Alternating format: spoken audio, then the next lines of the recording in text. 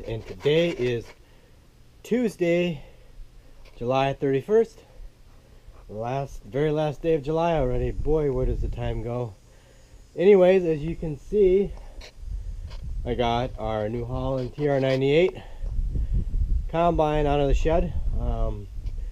We're gonna try and hopefully start combining oats this week. We have to clean this thing up and get it ready to go. So that's what I'm in the process of doing here. I decided I'd do that. We didn't get it cleaned out last fall, so it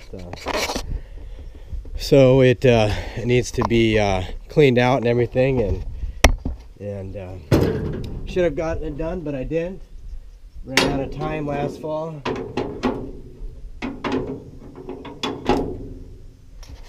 So, and I need to replace this belt. It runs the straw chopper.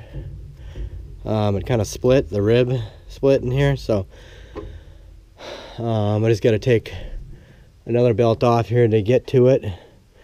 And it's all, it's still set up for corn and everything, so I got to go through it and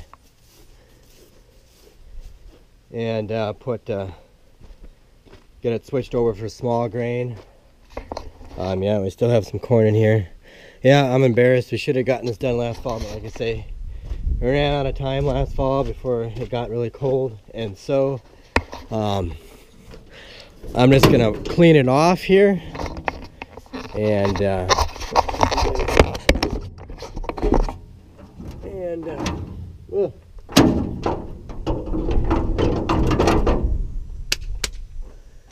yeah, so everything's got to be switched over from corn to small grain.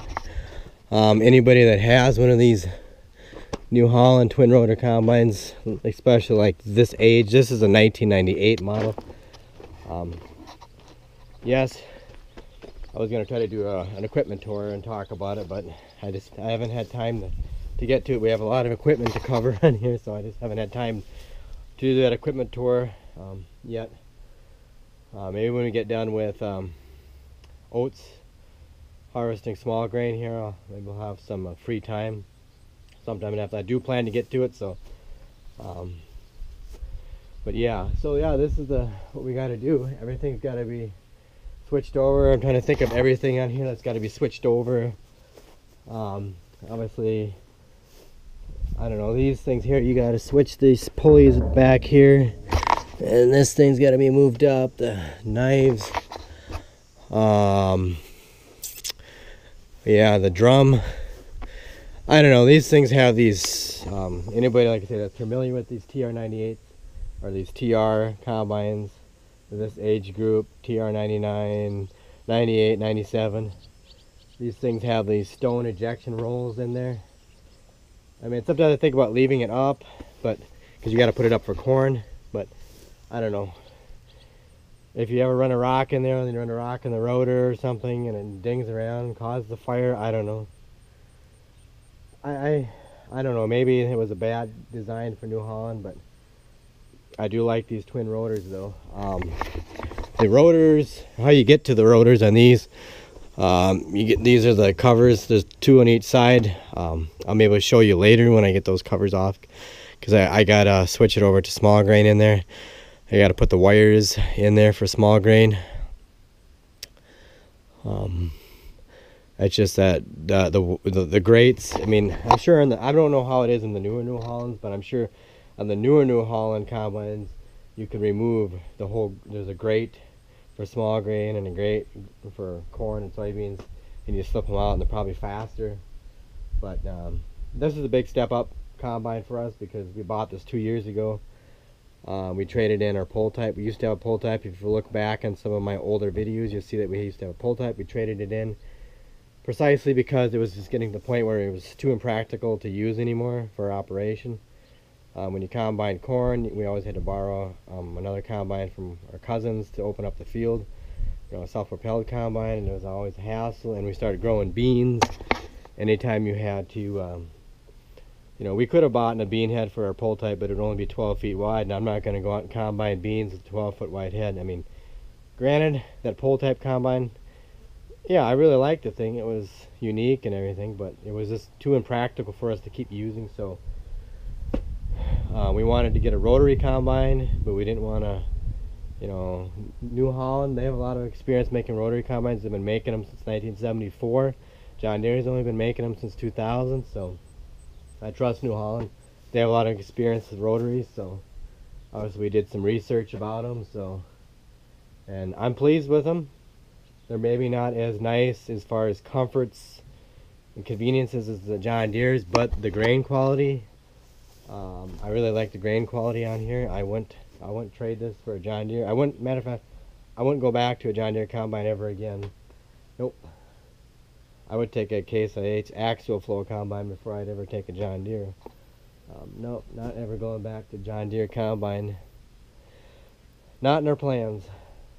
If anything, we'll update to a newer New Holland someday, which we'd like to do, but this is, like I say, this combine's 20 years old, but our other combine was 40 years old.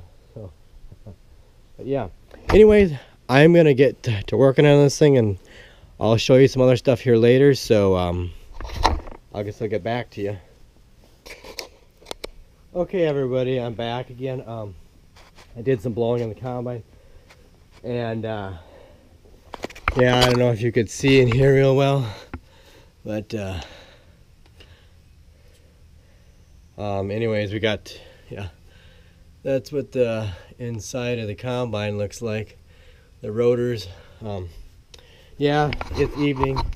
We ended up moving some equipment around in the shed, so we had to get the swather out so we could swath oats down and stuff. So time kind of got away from us, so I didn't end up getting everything done that I wanted to get done on here. But I got it blew off some. I didn't get anything adjusted, but yeah, these are the things here that you pull out for the to get to the rotors and stuff. I guess you can't see, it's too dark there, but yeah. So yeah, so anyways, we got to get work at this tomorrow. We just had to, like I say, shuffle some equipment around. That's some gravity box we had to take out of the shed. We got to get this ready. It still has the drill fill on it from when we seeded oats this spring, so we got to get that off too. But so yeah, anyways, I don't know, looks like there might be a chance of rain for tonight, so anyways, I'll have to work at it again tomorrow, but at least we got the equipment all moved around in the shed out there. So we get the swather. Maybe I'll get some video shots of the swather tomorrow that we use to swath the oats down with. So yeah, I gotta finish. I gotta blow out the radiator yet and clean off the engine and then get everything adjusted yet, but I gotta start at it. I got some stuff cleaned off, and anyways, so but yeah, so anyways, I think that's gonna be it for this video. If you like it, give it a thumbs up. If you have any questions, drop a question down in the comment section. And thanks for watching, and check me out on Instagram and Twitter at Organic Dairyman. And please hit that subscribe button if you haven't done it yet. Just pound it and hit it and get it done with. So anyways, I guess that's everything, so I'll catch you later.